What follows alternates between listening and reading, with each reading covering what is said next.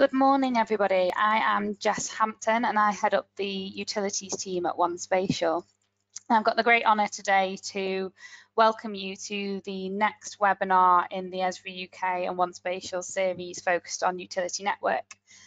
We've got a insightful and intriguing session ahead for you, and I can say that with confidence having seen a preview of the presentation today. So I'm going to be very shortly handing over to Liam Kelly, who is the head of the DICE team at Northern Gas Networks, and I'll let Liam explain a little bit more about DICE as part of his presentation.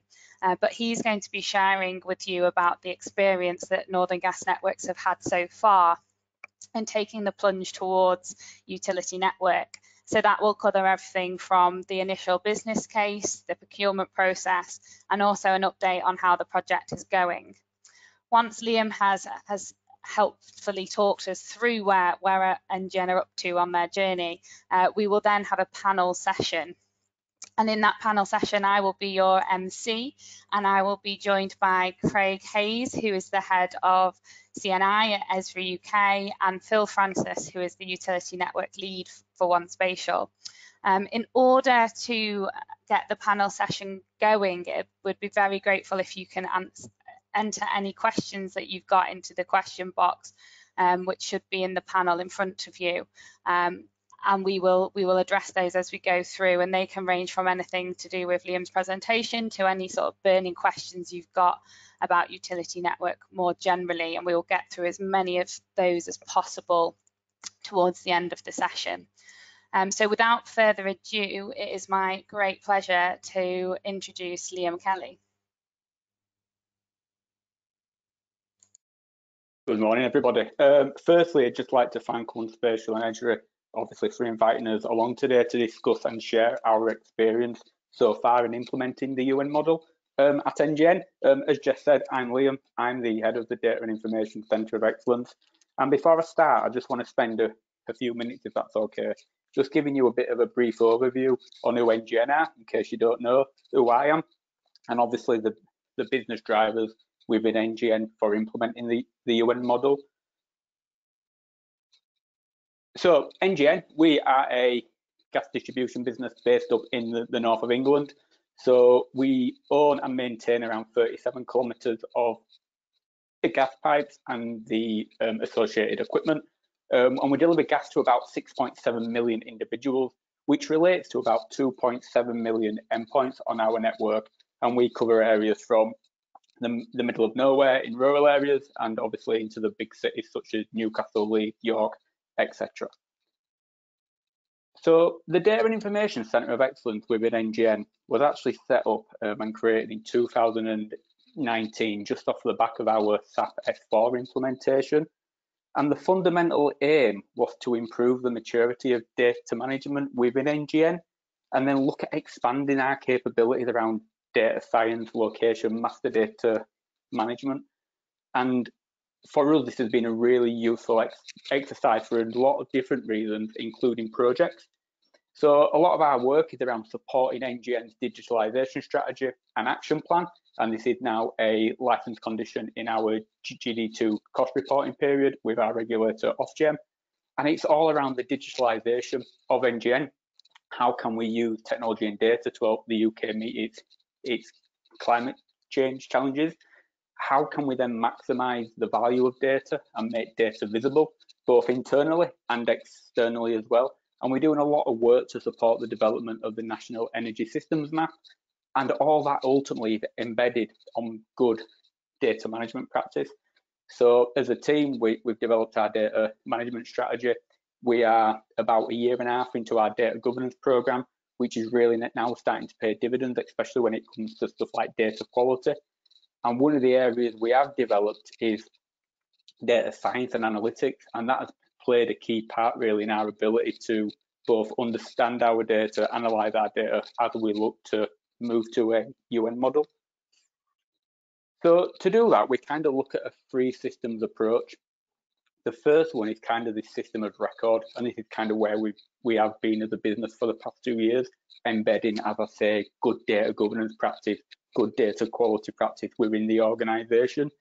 And as I mentioned before, we kind of then developing this kind of system of analytics and also then this system of engagement.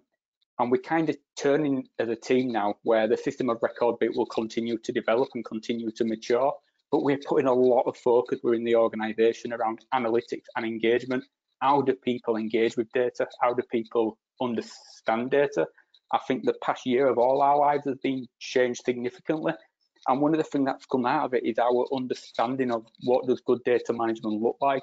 You know, when we've all now become used to looking at charts on the news and understanding the definition of different things. And this is no different in organizations. So a move to the UN model helps us do this for a few different reasons.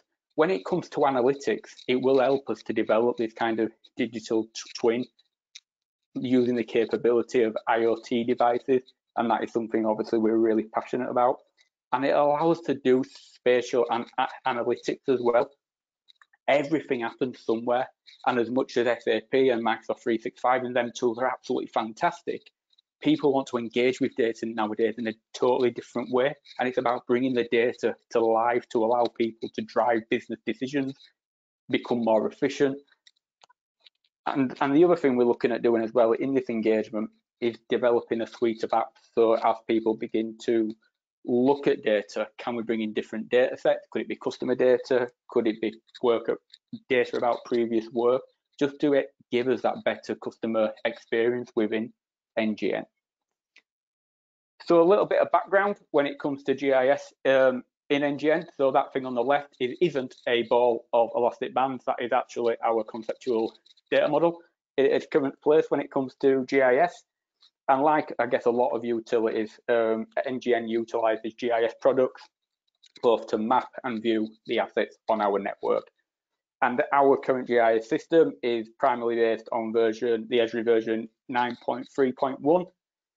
And we've had this version for a long time, and it's kind of been under this kind of advanced custom maintenance since around 2013. And with that, we've kind of got everything from desktop applications, web applications, and mobile applications. And over the past few years, we've had to do several projects really to kind of build these mobile applications and these web applications to meet the business requirements. And where we've kind of ended up is we've got this new technology built on top of old technology, and that comes with complexities in itself. And this has kind of led to our GIS landscape getting to a kind of an undivided state, and it contains a mixture of applications, a mixture of versions, a mixture of vendors, and it becomes really, really complicated to keep on top of it, to implement change where change is required. So this requires also replication every night between these different systems to ensure they all keep synced up. And like any kind of replication, sometimes it doesn't work. And in our case, that happens more often than we'd like. And that becomes a problem, both from a data quality perspective, from a workload perspective, and also from a user experience. So what we want to try and do is bring everything up to the current version. And that's kind of the background of why we are implementing UN in NGN. I don't think we'll be the only business with these challenges. I think a lot of utilities might be in a similar place, and that was definitely the case for us. So that's kind of the background.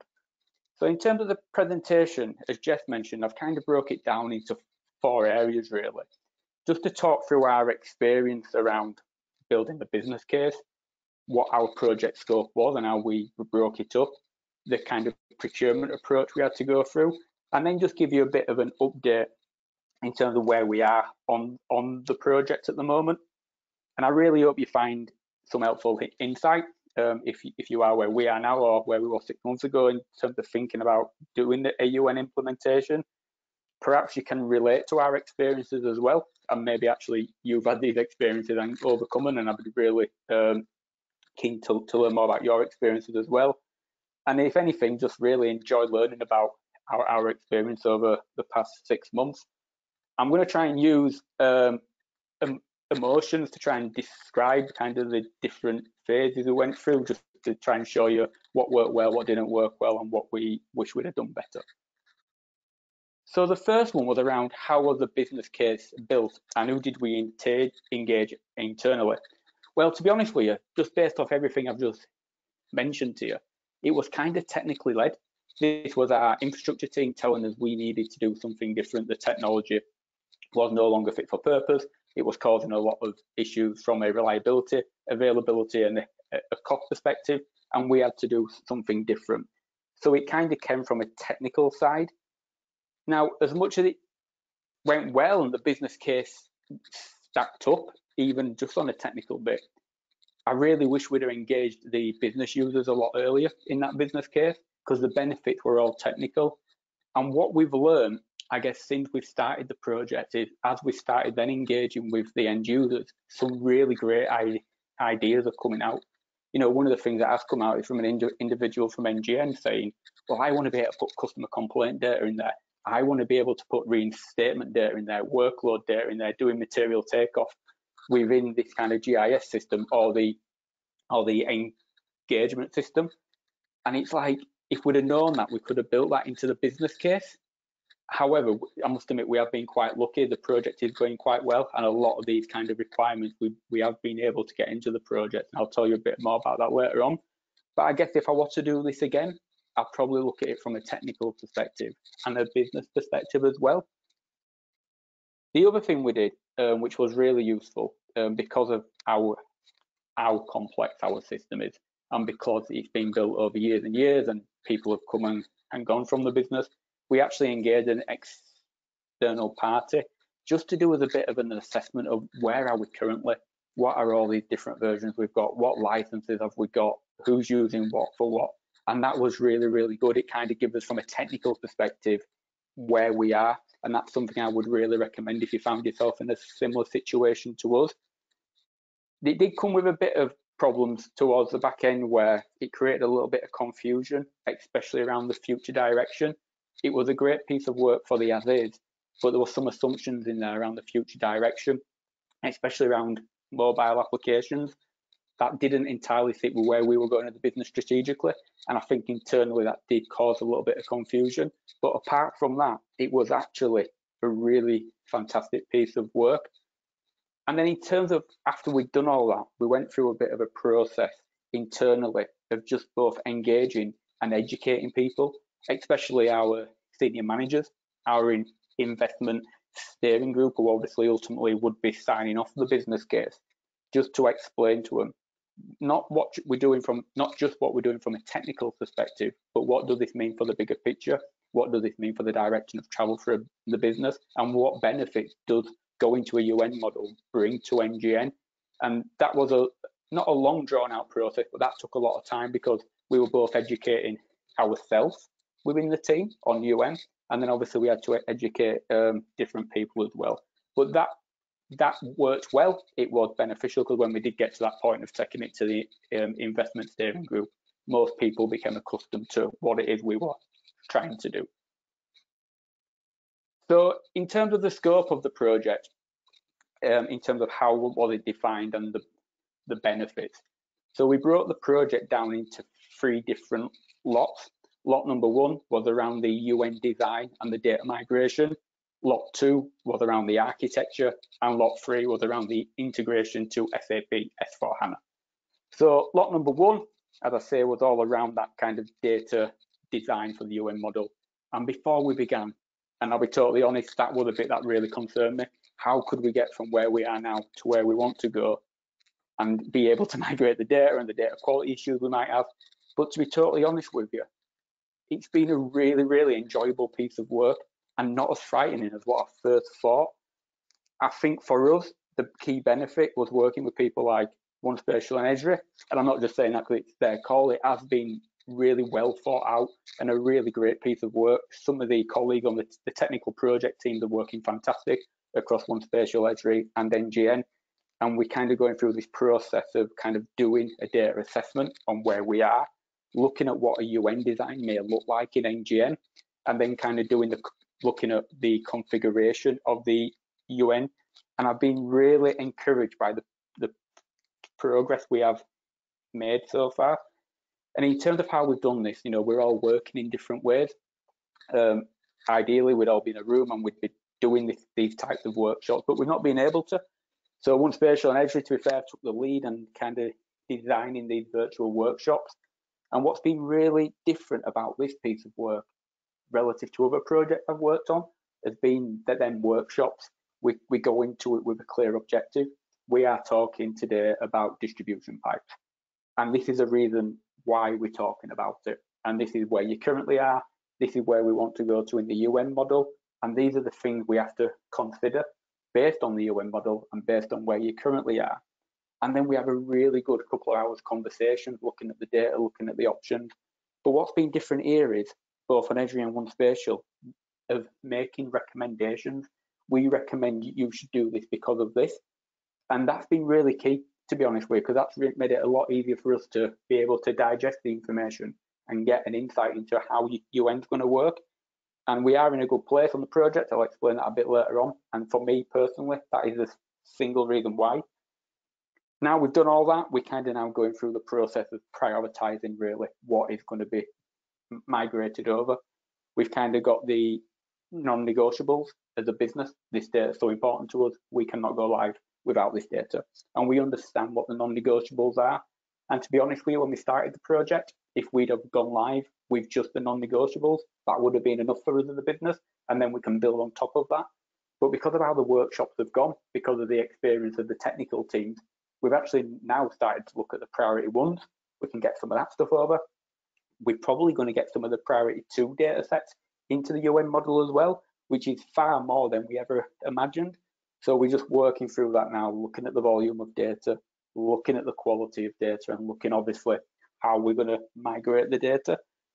And that's been really, really beneficial. So where we are now, we have a UN model for NGN. It looks absolutely beautiful. It doesn't look like a ball of elastic band. It's clear, it's simple, but it's so much power inside it, not just in terms of now, but in terms of what we can do in the future. You know, as gas networks in the UK, we're looking at hydrogen. Our UN model is hydrogen ready, not just if we convert to hydrogen, but also to allow us to potentially track the work as it's happening through the UN model, which is, you know, again, we didn't start out the project with that as a deliverable, but to end up in that position is really, really good. So for me, I'm blowing a party streamer, quite happy where we're at, but equally, you know, I've done projects like this before. Fingers crossed that this kind of positive kind of start we have continued.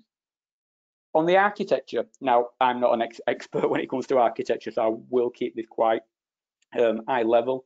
This is, I guess, an area that has caused us probably the most issues so far. And that's more just due to kind of the understanding of definitions of things I don't understand, kind of capacity constraints, and also just getting the timing of things right. I think in hindsight, we probably thought the design of the UN model and the data profiling and assessment would have took a lot longer than it actually has. So we didn't plan to kick off the architecture work.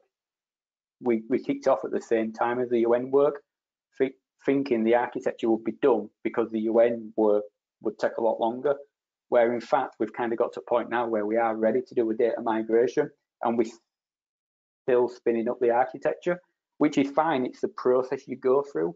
But I guess for me, a big key takeaway is if you can get the architecture built quicker and earlier than in your plan, I suggest you do it, because that would have been really helpful for us. But I think, to be fair, you know, we aren't far off and we are getting ready to do the data migration. We have been helped that we have been able to use some of the one spatial environments, so it hasn't really held us up. We could have probably gone a little bit earlier though with the data migration if it were ready. The next bit is kind of the SAP integration, and that's me there praying. And I say praying in a kind of a bit of a joke, but we are some way off doing this, but we are engaging with the partners on that, and they're a part of the conversations around the UN. I think for me personally, this is probably now the biggest risk area, and I don't mean risking that it's impossible. I mean, it's just out of everything, this is the one where we know we need to put a lot of focus on. I think the quality of data, because obviously we're going to be pulling data directly from S4, will be not an issue, but something we'll have to work over.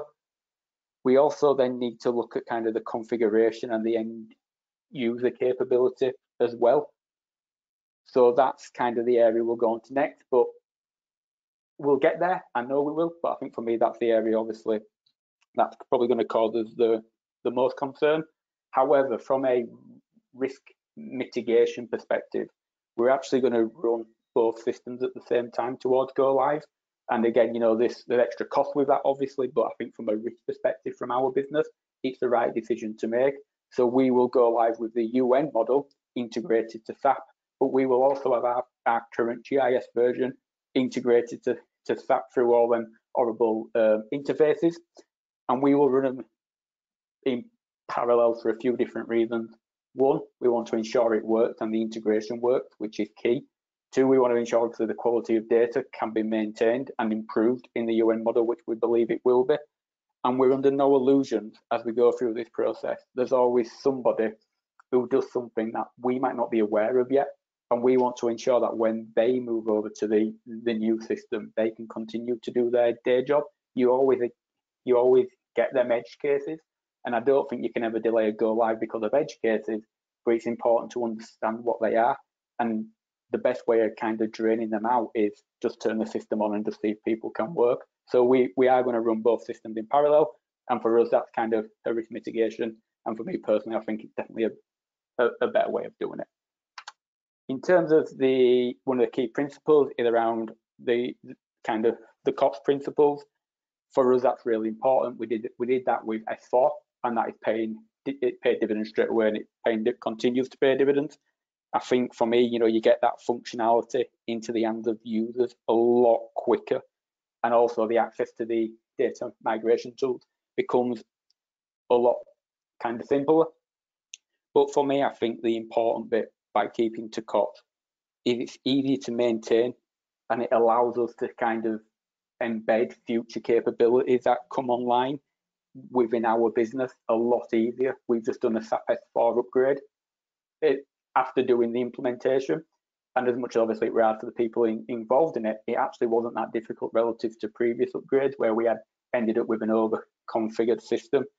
So for me, in terms of the business case perspective, that gives you a better return on investment, easier to maintain, easier to upgrade in the future, and you get access to the different capabilities that are going to come online.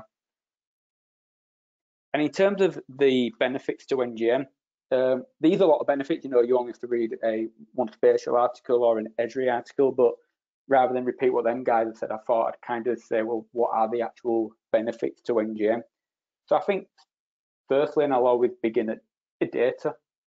The data model is far simpler. It's far simpler to understand. It's far simpler to, I guess, educate people on. And when we start looking at where we're going as a business by developing apps, bringing in different data sets from the outside, and also sharing NGN data sets, being able to explain to people the data, the metadata, has become far easier now we're implementing the UN model. I think as well, data quality will significantly improve after this implementation.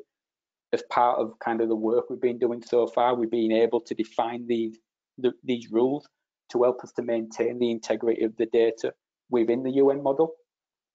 One of the other things it will do is kind of this digital footprint on changes. You know, as a business, we get asked questions about our assets all the time. And anybody who works in this kind of industry will know you're sometimes going through a piecemeal of bringing together information from different systems to understand what changes have been made, where actually with the digital fingerprint, as they call it within UN, we can literally say, tell me what the network looks like on this date, and we can bring that out. And I think for us, that will be a great, from a data quality perspective and also from an efficiency perspective as well. What it will also help us do, and I don't think we'll get to here when we go live, because we've got a lot of work to do on the data side. The data's in S4, we just need to look at how we model that data in S4 to allow us to integrate it the most effectively within UN, is around modeling our asset data of our above ground assets. And this is going to be key for us as we move towards a digital twin, as we move towards IoT. So currently we will have an above ground installation in our GIS system to say it's there and this is what it is. And you'd look at the components within SAP. What we want to do is bring them components into the UN model and look at use stuff like containment and the devices and the groupings to allow us to look at these assets in a geospatial way. And as I say, that'll become really, really important when we start to get into the world of digital twins. For us, one of the key things we have to do now as part of our license condition is to make our data available. We can do that now, but it's like anybody, you've got to go through a process to do that. We've kind of designed the UN model and this system to allow us, we hope, in some essence, just to literally press a button, make our data available, people can come and consume it. And equally, we want to be able to bring in different data sets as well, whether that be internal data or whether it be that external data. And all that really is for two key reasons. One, we want to improve the customer experience within NGN. Whenever a customer kind of speaks to us, or we're doing work on their house or outside their house, it needs to be better. And we always want it to be better, and implementing this will allow us to do that, because it allows us to put data into the hands of the engineers a lot easier. And also, obviously, we want to help meet the climate challenge to net zero, and we know data and technology is a path to that, and implementing the UN model aids our ability to do that. So in terms of the procurement approach and the importance of the systems, licensing, and obviously data quality, so I have never ever done a tender process that wasn't painful, and this one was no different. It maybe did make me cry at one point. And so kind of spoke through what we did in the business case. We kind of spoke about the different lots we went out to market with, but we didn't want to tell people what to do and to give us a price and a kind of proposal on that. We wanted to go to market and explain, this is the plan. We want you to come to us and tell us, what are your ideas, your experiences, what your innovative kind of solutions. And we got some really, really fantastic responses. I think, to be fair, it was really good to read that people had really thought about what it is that they wanted, how they thought we should implement UN. The issue then was, when we were doing the assessment, we wasn't marking it apple versus apple, because when we started asking some clarification questions, it became really, really obvious that some people were quoting for some stuff but not for other stuff. And I don't think it's fair here to kind of go into specific examples, because it's just not the right thing to do. But there was inconsistencies where we thought of the business from a risk perspective, because you're not doing this piece of work as part of the project, we know as a business that piece of work needs to happen. So how do we do that? Are we going to get change requests out of the water here, where actually the costs then just become similar to somebody who has quoted for that? So we put a lot of time internally to review stuff, because again, people have put a lot of effort into these proposals. And what we had to do then is go back out to the market, because it was the right thing to do anyway from a procurement perspective, but also, as I say, people had really put some really good proposals together. So we just wanted to clarify what it is people were actually quoting for, to make sure, one, NGN was getting value for money, both for us and our customers. And also, we wasn't going to kickstart a project realizing there's going to be a lot of change requests coming further down the line. And we got there in the end, and it was a really good tender process in the end. But again, a lot came out of it from a learning perspective. One of the things to consider, and that we had to consider, is where kind of two parties are teaming up together.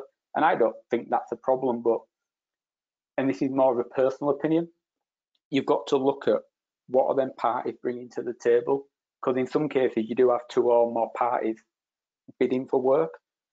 And I can speak about One Spatial Energy because they're doing the work now, but it was very clear in what both parties were bringing to the table. And how we do it is One Spatial manage Esri, so that makes it easier from us from a risk perspective. But that relationship is key, because you can tell why certain people are in the room and why they've been brought onto this project. And again, going back to the UN design, that has been one of the key reasons we've got a really successful UN design. So I think for me, the big learning point is, if it's two or more, what are them individual people bringing to the table? What is it you're paying for ultimately? Licensing has gone from an absolute I don't understand it to blowing a party popper and being quite comfortable with it. We actually dealt with this directly with Esri, which for us is the best way to do it. We kind of took it out of the tender, if you like, and we've currently got our current licenses, and we've kind of been on a bit of an education with the team at Esri, and it's been really good. It has been a really, really good experience where, for myself personally, I have no idea what we've got, to literally the team there explaining to us what we've got, the reasons why we've got it, and then obviously looking at what do we want in the future. So we are moving to an ELA, an enterprise license agreement. For us, it's a lot more current. It obviously reduces complexity, but more importantly, it's a lot more flexible. We can scale it up if we need to when we start looking at doing things in the future. And it also maximizes the value of using the services we need. And we've gone from a position of, not fully understanding it to a position where, again, the team have done a great work in educating us into, this is what we're going to get. This is why we've got it. This is who's going to use it. This is why they're using it. And if you do anything in the future, this is what you have to consider. And just from a control perspective and a better understanding, that was a worthwhile exercise. So I think, again, if you are looking at doing this, we talk about doing upgrades and implementations to increase the quality of data, to increase the user experience, but also use it as maybe an experience to look at your licensing as well. And the key one, data quality. So we're still behind computers, knee deep in data, ultimately going through everything, as I mentioned before, where we've done that data quality assessment. We've done kind of the profiling of the data to move it into the UN model. We're really now getting into the point of field by field validation, looking at what data we've got in current system, what data we're looking at moving over. And in summary, we've kind of got to a position where we can migrate data. We know for a fact we can, which is good. But we have got some kind of non-conformance within there. And it's the usual kind of stuff, really, where you've got data where you weren't expecting data. Maybe it were a process or an asset class where the data used to be maintained in GIS, but over the years, it's actually then started to be maintained in a different system. So we just need to understand, what do we do there? We've also got some issues around the network connectivity. One of the big benefits of UN is kind of the tracing capability. I think, honestly, that is something we will go to eventually, but I don't think it's something we'll do from day one at a really granular level. I think them sub-networks will be further up the chain, if you like, within the network, because firstly, we have a system that can do that at the moment, and we've got a lot of work to do around the kind of network connectivity within the GIS system, not just doing the work, but then validating the work, because key business decisions will be based off this data. So again, that's something we've put on the roadmap, and that's something we'll do after when we go live. One of the big key areas is our above ground asset. We currently, as I say, in GIS, we have a symbol with an above ground asset here. What we want to do now is start to look at the connectivity between them above ground assets, and that's something we do feel like we can do on our high pressure network within this current project. So that, again, is going to be an improvement. So from a data quality perspective, we have as recommendations, we have as priorities. We're now just working through, well, where data cleansing is required, do we do it in an automated way? And that'll obviously be based on the volume of data and the complexity. Do we do it in a manual way? We know we have some assets in our current GIS system where the numbers are really, really small, and there is maybe some data quality issues. Well, actually, because it isn't integrated with SAP in this instance, actually let's go into the new system and just create them manually as part of the implementation, and then do the integration to SAP. So we'll do it on a case-by-case basis. But really, the fundamental parts are, what do we need for a business to be able to go live, the non-negotiable, and where does certain data sets form a fundamental part of the UN model? And that's really where we need to put as kind of time and effort in. And also, yeah, do we clean it in source, or do obviously we clean it in the new system? So we're under no illusions around how difficult it's going to be. We haven't yet done the data migration, the first data migration. We kind of just getting ready for it. And people keep asking that question, what does success look like on the first data migration? Well, after doing a lot of data migrations over the years for different systems, the one thing I've learned is, especially in them early days, is the only thing you're looking for, you're going to get problems, things are going to fail, things are going to fail validation. The big key question is it fixable? And in the early data loads, if it's fixable, you've got literally a run book of defects to fix, well, that allows every time you do a data load, and the more data loads you do, the better you get and the more you learn, you kind of fix them as you're going along. So I think for me personally, when we do the first data load, as long as we don't get anything that isn't fixable, I'm really, really confident in the direction of travel, equally under no illusions around how difficult it will be. So this is where we currently are. I was kind of going to give you a bit of an update with where we are on the project, but I've covered a lot of it. We're getting ready for that first data migration. With that migration, then we can put it into the hands of the end users. We can have a system they can start looking at. I think that then will start driving out some of the use cases that maybe we haven't yet captured. It'll allow people to start thinking about how could their processes change? How could they become more efficient as a team or as an end-to-end process? And again, we'll continue to do data loads, then we'll go into UAT and the usual kind of project plan. And I guess just to summarize really, our experience of this so far, it's not as daunting as it might appear, I believe. You know, we were under no illusions before we started this. The experience in our case of working with One Spatial and Esri has been a positive one, and they've brought a lot to the table. And I think that's the key part of why it's been such a positive thing so far. And as long as you've got the right people internally on the project and the right partners, I really do believe it is doable. But obviously, you know, that's based on obviously people's own data quality issues and obviously going through that process. And I believe that is about it. And Jess gave me 40 minutes and I think I've done it in 37, so I'm definitely giving myself a pat on the back of that, Jess. Well done, Liam. Fabulous. Liam, if I can ask you to just stop sharing your screen quickly, and if we can invite Phil and Craig to turn on their cameras. Just a reminder for anybody that wants to, please add any questions into the question box. I have been jotting down the questions as they come through. Liam, are you able to turn on your camera too? This is where you find out it was all a lie and I know nothing about technology. Fab, thank you. So no surprises, the questions that we've had through so far are mainly for you, Liam, which is what we expected. So I think we'll kick off with, so how did you decide on UN as a target model to go to? I think there are a few reasons. I think first of all, as I said at the beginning, it was kind of a technology decision. Our infrastructure team definitely thought this was the right technology from an application and database perspective. And then from a business point of view, we really, as a lot of organisations, data quality is key. And we thought the UN model will allow us to improve data quality within the organisation. Also from the ability to do the analytics, that's something that's key for us as we move forward. And then that engagement piece as well. So it was definitely infrastructure and application led, but the kind of data quality, analytics and user engagement was the key bit.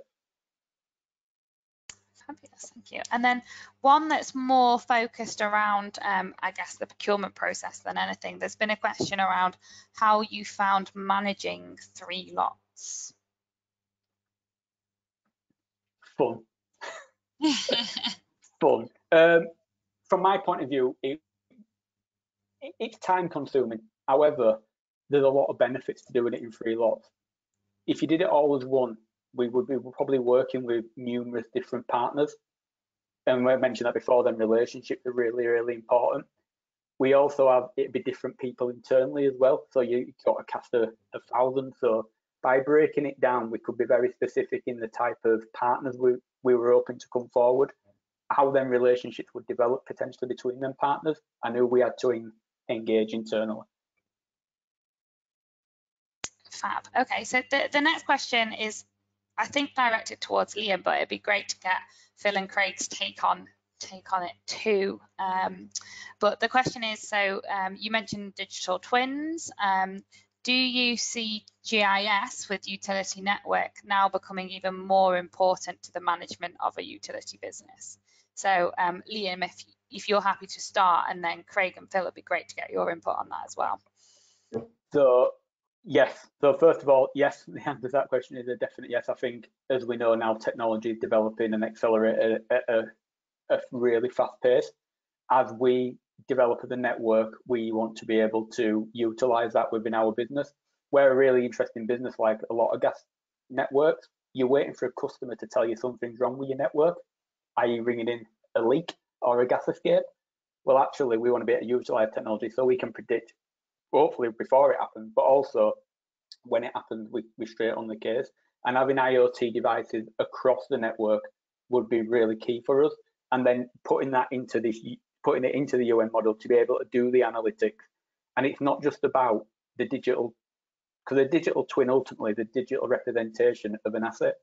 Well, you've kind of got that already in your GIS system or SAP. If you want it to be really in a grey area with a definition, the ability is the digital twin to consume the same data as the operational software, and then be able then to tweak and look at the analytics and say, if we did this, what would happen? If we did that, what would happen? And really utilize the digital twin rather than just representing it, if that makes sense. Yeah, absolutely. And do you just following up on that, do you think it's fair to say that this project and the way that people have having a chance to reassess has meant that actually you're looking at the best place for the data journey rather than necessarily being confined to systems? Because I know that's something that you've been doing a lot of work around as well. Yeah, where we don't want to be, you're going to think of the end, the user at the end, really. You don't want them to look in a GIS system to find the assets and logging into a different application to find some analytics information from the IoT device and then exporting that into some analytics tool to do some proper good data science work. You want it all in one place for the end user. And for us, this is kind of the strategic decision we've made, because we believe in that system of engagement and analytics for the person at the end, ultimately. And what we don't want is to move away from all these different interfaces we've got now with all these replication things that just don't work. It needs to be simpler. It needs to be a lot simpler. Fab. And I couldn't help myself jumping in with a follow-up question there. But Craig, did you have any thoughts or comments on that you'd like to add? Yeah, definitely. I mean, one of the common things we're seeing across our utilities customers is this ambition to move towards a digital twin. And really, the GIS or the network within a GIS is the foundation for a digital twin. And I think the opportunities through the utilities network, where it's a web services based platform, that then gives you the ability for integration with IT, OT, bringing that real-time information to enable organizations to be more predictive rather than reactive. But furthermore, starting to incorporate network modeling so that you can start to do what-if scenarios. And I think, Leon, you've mentioned it a number of times on the call today, this ability to have that real high level of fidelity, components, assemblies, instead of moving away from just points and lines to represent network features, really getting down to that level of granularity so that you can trace right through the network, ultimately to give you the right decisions. Where have I got a problem on the network, tracing through who are my affected customers, is the picture I'm getting from my operational technology correct? What actions do I need to take? So I think, yeah, definitely the digital twin really is an aspiration that can be baselined against utilities network. Fab. And Phil, anything to add on that at all?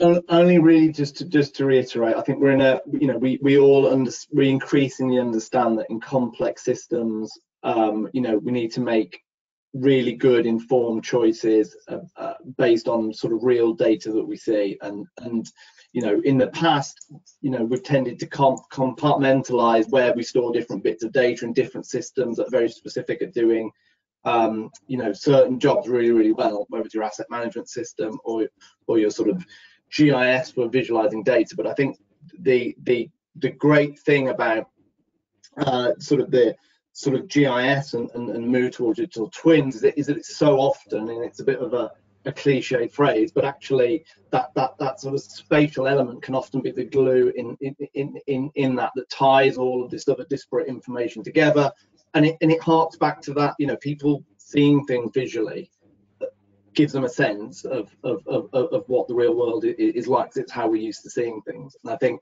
that's where, you know, as an advocate of GIS, I would always put that, you know, as very important for a sort of digital twin and moving forward. And again, seamlessly sort of, you know, blending between whether you're looking at a CAD type view of the world, GIS, and those barriers are, you know, and those lines are just blurring all the time. Fabulous. So the next question is a two-parter, but the second question is one that has come through quite a few times on the questions. So again, probably one for you, Liam. How long have you been working on the data migration for the first data load? Is the first part of the question. And the second part is, what does the internal team look like to support this project? So in terms of the data migration, in terms of how long, I'll kind of break that into two different activities, if that's okay. So the first part was around that kind of the design of the UN model, the kind of profiling of the current data. And I think, to be fair, that probably took, I don't know, still about 8 weeks maybe. I don't think it was that long. I think around 8 weeks, and that allowed us then to get a design on the UN bit. Now we're getting into that bit where we're doing the configuration work, and obviously, you know, the delay in the architecture has obviously held it up, but we're doing it in the one spatial bit. And I think that piece of work's been going on for about 2 weeks. So maybe if we can start looking at migrating data in another 2 weeks, you're probably looking at about a 12-week period for that kind of getting you to that first data migration, if I'm honest. I think that's probably a fair assessment. In terms of the internal team, I am really lucky to be surrounded by really intelligent and good people. So we have a few different people. So our data science and automation lead, who works in the DICE team, is kind of 100% on this project. Really, really fortunate there. One is an absolute expert in GIS, so that helps, and also is an expert when it comes to data science and analytics. So he's been a key person within this. We've also got our kind of expert when it comes to other applications that integrate with GIS. So we've developed over the years something called MyMaps Mobile, the incident app, and he's a part of the project team to allow that integration. Then we've got people within our team who are experts in SAP, so they're constantly just double checking as you're designing something, do you have the data to support that within SAP? So that's from a technical perspective.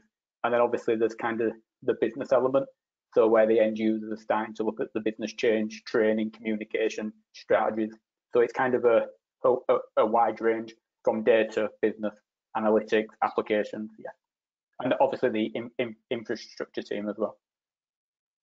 And I guess a follow-up that's come through on that one, Liam, is what applications, so you mentioned MyMaps and MyMaps Mobile there, what applications are you planning to implement on top of Utility Network? So we will continue to do what we've been doing over the past few years. So we currently use GMAP when it comes to MyMaps Mobile, but we are moving over to GXM, and we hopefully that will go live over the next few months. We use GeoCortex for MyMaps desktop ultimately, and we've got like the incident app. We've got MyDart, which I think is on LMAP, I believe. So we're kind of implementing kind of different applications on top of the UN model, and that's what we'll continue to do. We will continue to use stuff like GeoCortex to build end user capability, especially in the field. So it's a bit of a different approach. Oh, go on, Phil. Yeah, I think just to add to that, I mean, one of the great things about Utility Network is that it's all now service-based. So, you know, so that means that that functionality that you can get out of whether it's just, you know, sort of standard ArcGIS enterprise services or actual utility network services, you can create these applications, whether it's using the Esri tools or using other, you know, sort of third-party tools that are built on top of Esri. Because it's all service-based, you sort of guaranteeing that sort of functionality out of it. And in truth, it makes decisions about what applications you're going to use via the web or via mobile much easier to take. You're not necessarily you know, sort of fixing yourself down a certain route, because you're building off the core services that are made available from Utility Network. So again, as Liam, you know, sort of alluded to, hopefully moving to this platform, moving to this model, then gives you a firm sort of foundation to in future, bring new apps on and do new things without sort of always feeling that you can't do anything, because it's going to need a big change back in at the sort of platform level, and it's trying to unstick yourself from that situation of feeling locked to something. Yeah, no, one of the other key. That as well. Oops, sorry, Leon. I was just going to say, picking up on that section in your presentation where you talk about this COTS first approach. Obviously, that's key, because then that's going to enable you as an organisation to leverage the roadmap, the significant roadmap that's coming down the line from Esri Inc., and also take advantage, of the ecosystem of partner solutions that's out there, far more quicker and easier and more cost effectively than previously. I was just going to say, one of the things as well is, as we start to consume external data, doing that for us in MyMaps is a more efficient way, because it might not be data we want to be putting into our core systems. We might just want to create a viewer in MyMaps to consume customer data, maybe bring in some asset data, and then look at that as a viewer for a certain role within NGN. And from a database management perspective, we feel like it's a lot more efficient way of doing that. Fab. And one that maybe Phil, you can take in, and Liam and Craig, feel free to jump in afterwards. But how will NGN manage data changes coming into the system once live, and how will they plan to maintain the quality of the network integrity? So Phil, if you want to run through almost the technical plan for that, and then Liam, I know that you've got a whole strategy in mind around this piece. Yeah, a couple of angles to that. First of all, I guess the from the sort of utility network side, that sort of data quality and integrity is sort of baked into that model. So the model that you define and the rules that you build around it then starts to guarantee that then when data is added in or changed in that model, it's always adhering to these rules that you've defined. So in that way, you're sort of maintaining that integrity, and you can be sort of really rest assured then, I suppose, that the edits that are happening are not sort of lessening that integrity in any way. The other thing, so again, as Liam alluded to here, obviously we've got integration with an asset management system, SAP, and I think one of the interesting things that we're going through on the project is understanding the level of that integration currently, and as will be on sort of day one, which is a lot around pipes and mainly to do with pipes, but recognizing in future that actually there's probably going to be a lot of more asset types in that hierarchy that are going to start to be visualized and exposed within GIS too. So it's making sure that we're building the interface in such a way that as and when the business are ready to start sort of synchronizing more of that data between SAP world, the asset management world, and GIS, but then that doesn't mean we've got to sort of unpick everything again and build it again. So we're trying to do it in a way that actually does give that flexibility, recognizing the sort of the path we're moving towards. Yeah, I think the key component there is within the utility network, those rules that you can configure to enforce data quality, which ultimately means that you can equip a broader set of your workforce to capture data. It has the potential to streamline and reduce quality control checks, so that as soon as that data is captured, it can be immediately available through the system of engagement or through the system of insight to sort of really gain information on that network data. And we're seeing a plethora of client applications spinning up now, which are really targeted at different types of users, but in a way that makes data capture really easy. Okay, so we're not putting complex applications at the fingertips of users where you can start to introduce data errors. It's really targeted and focused based upon the user type. Yeah, I think just to add to that, I think there's a few different elements from our point of view. So when we implemented S4, we also then, we built the Data and Information Center of Excellence, which kind of that manages the change, and we'll replicate that within the new system. So we have a robust kind of change management process now within NGN, And we've also got a lot of data quality technology, especially on the SAP side. So as that integration happens, the data is actually being checked in SAP as well to make sure it conforms. And what we're also doing by bringing together this kind of wide-ranging project team, any rules that are in UN or in SAP are also being built into the mobile devices that are collecting data in the field as well. So we're getting that validation at source, and potentially where it gets around it for whatever reason, because it happens, we have got then that data quality technology. Because one of the key things is you don't want people exporting data out of the system to check it's right. It's got to be automated. You've got to let technology do them checks, otherwise you'll never keep on top of it. Brilliant. So Liam, another one for you. So what are your go live criteria? Do you plan to run both systems for a while? And in hindsight, do you wish you'd been more ambitious with the scope of the project? Great question. So the ambitious, I'll do the last one first if that's all right. I think that's a great question. You can always say yes. However, we obviously didn't want to introduce too much risk to the organisation, and it needed to be done in a really controlled way. We had to educate ourselves, we had to educate our colleagues, and then we had to implement a new system on something totally new. What I will say is, and again, not saying it because you guys are here, as soon as we realised actually this UN design and data migration, not easier than what we think, but actually we've got it in a good place, we can now start to introduce some of these other things, because we did have that kind of conversation around this is the non-negotiable, these would be the priority ones, priority twos, priority threes, and originally that was about a roadmap for after go live. And I must admit, you guys have been very, very, I guess, helpful in saying, well, actually, if you want to bring in a few priority ones, we could probably do that without bringing any risk to the project. So I think, yes, we probably could have been more ambitious in terms of the data sets that we wanted to bring in, but ultimately it was the right thing to do from a risk perspective. And also, as we bring in more data sets, there's also a business change element to consider. So, you know, business processes could change because data is being processed in a different way. And we need to make sure that not that the business is ready, business will always be ready to do things better, but we need to bring people on board and as part of that journey. So I think it's a great question, and we've been quite fortunate, if I'm honest, that we've been able to probably get the best of both worlds there, if I'm totally honest. And apologies, Jess, what was the first part of that question? Let me scroll back down. What are your go live requirements? Yeah, so the first part.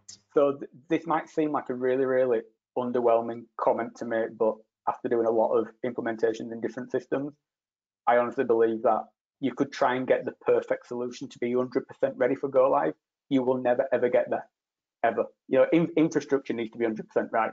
Applications, you can go live with something that's 80% ready of the use cases, because some of the other stuff might be different data sets, a bit of a nice to have.